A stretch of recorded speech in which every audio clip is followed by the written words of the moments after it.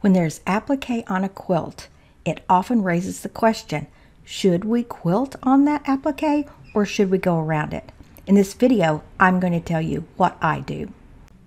This is Julie Pettyjohn with Pettyjohn Quilting. Thank you for viewing my channel today. Please like and subscribe. I quilt full-time as a profession. So first and most importantly, if a customer requests that I not quilt on their applique, then I will not quilt on that applique. I do what the customer wants. I do, however, try to gently persuade them to allow me to quilt on the applique. If they're still insistent that their applique is so special to them that they don't want it quilted on, then I won't quilt on it.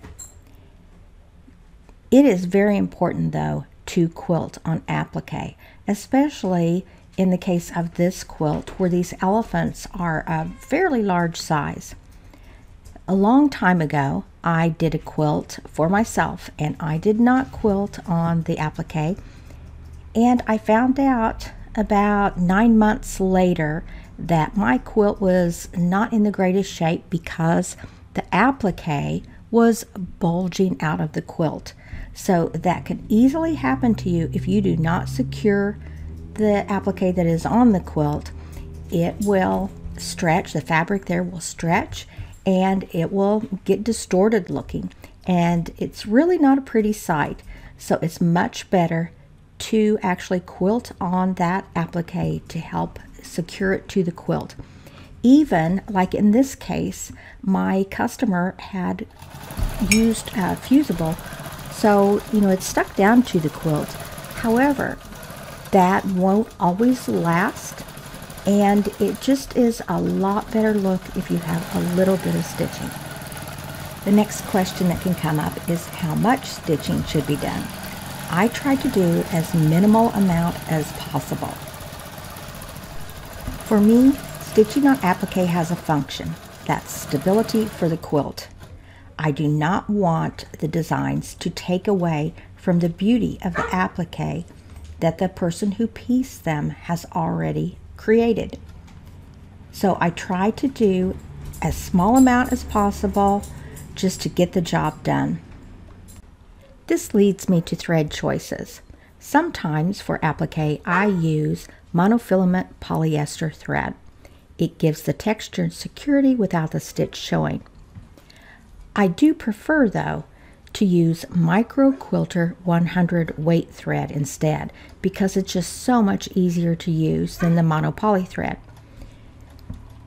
So I use that, and I adjust my tension just a little bit, and I put a size 16 needle in for the Microquilter thread. In this case, for this quilt that I'm showing you here, though, I used my regular weight glide thread that I've used throughout the rest of the quilt. I just watched my thread color.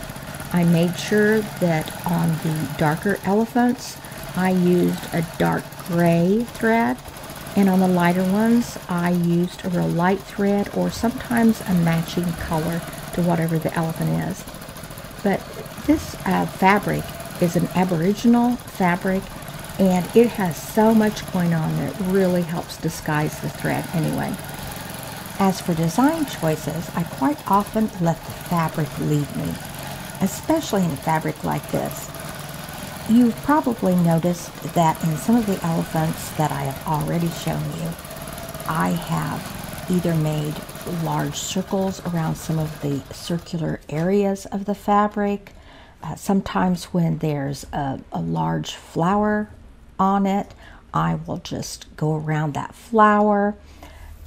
On these elephants, I always went around the ear and then towards the outside of the shape of the elephant, and then just let the fabric lead me. There were times, though, that I didn't really see a particular design that I needed to outline or follow, and so in that case I would make large shapes. So like on one, I did pebbles, but not the kind of pebbles we normally do. I did extremely large pebbles because I didn't want a dense amount of quilting. I also did some clam shapes, and I did just really large ones. Sometimes I would do a large swirl, a loose swirl in the middle of the body of the elephant. So I'll just let you watch here for a little bit and see what I've chosen to do in some of the elephants, and just enjoy viewing.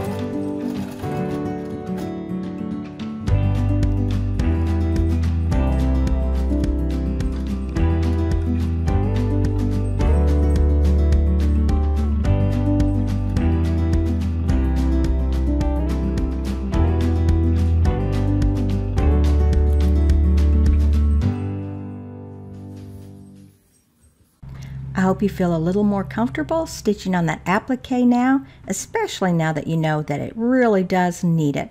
Thank you once again for viewing my channel. I hope you'll return.